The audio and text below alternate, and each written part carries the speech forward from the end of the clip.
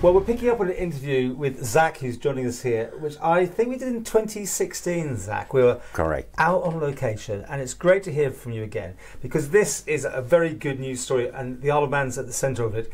It's flood assistance to make sure things don't happen like in all that UK flooding issues. And you made this special product. Yeah. We went out to see it. We'll run a bit of that tape in a second.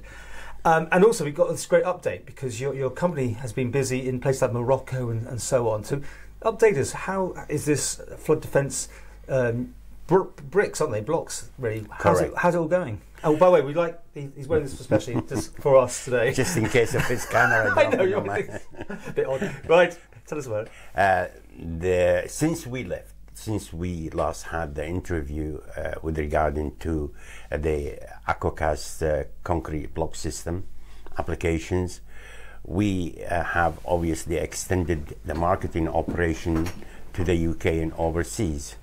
And since then, we signed, appointed two manufacturing partners in the UK.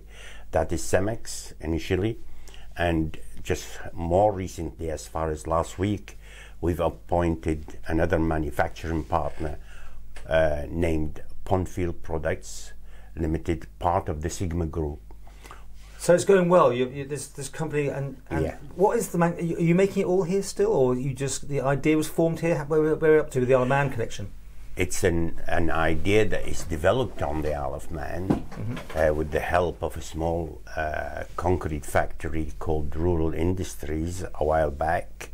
It took approximately 12 years for development and patent, UK patent, then European patent, and we have jurisdiction in vulnerable countries where they are affected by floods and landslides. The application recently been proved to be successful in construction in water. That is in Morocco, Tangier. You sent us a bit of video. Is that what we're looking at here? This long line of the bricks? Yes, and to actually seeing is believing. Yeah. Now that you can see that the Aquacast system is the best system that you can construct in water without having to excavate for foundation, claiming land from the sea, the objective, and we have sectioned 3 portions of the sea in Tangier next to the Moroccan King's Palace. And that actually was an impressive area called Fnidak, I think, and we had to do it in circumstances whereby we do not need to make noises, because the king spent his time in the summer holiday in there and doesn't Mustn't like be disturbed.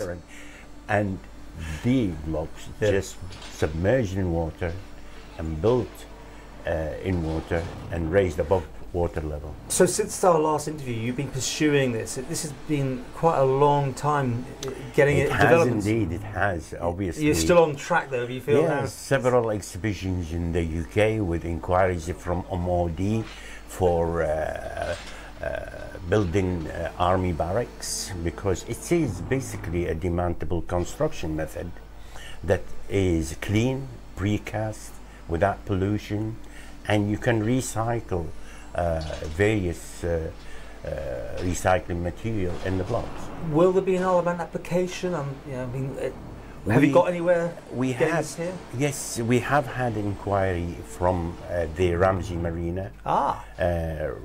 Mr. Bromley has contacted us with regard to quotation for approximately 256,000 W blocks for that particular project, and we hope that they will be successful in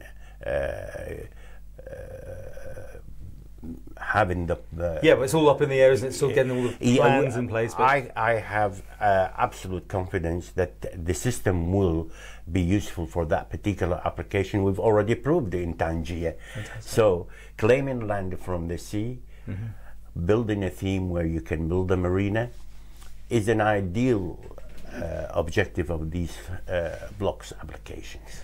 Well, it's good to catch up with you. What's next? You got more plans to take over the world? We have indeed. We've just received an inquiry from an Emirates company in the Gulf region to build massive housing complex in that particular area.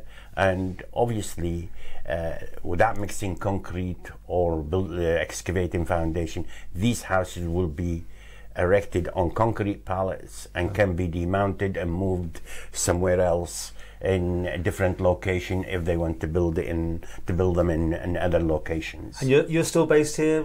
We're based on the Isle of Man, yeah, putting the Manx flags up and saying that this is where we started. On the Isle of Man, and the application is now being used in Africa, in the Middle East, and we've had inquiries from India, China. They've all obviously are aware of the system now, and hopefully that we can prove what started in here being Manx.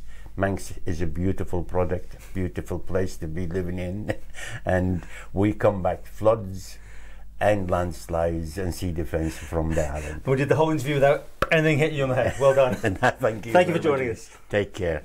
All the best. Thank you.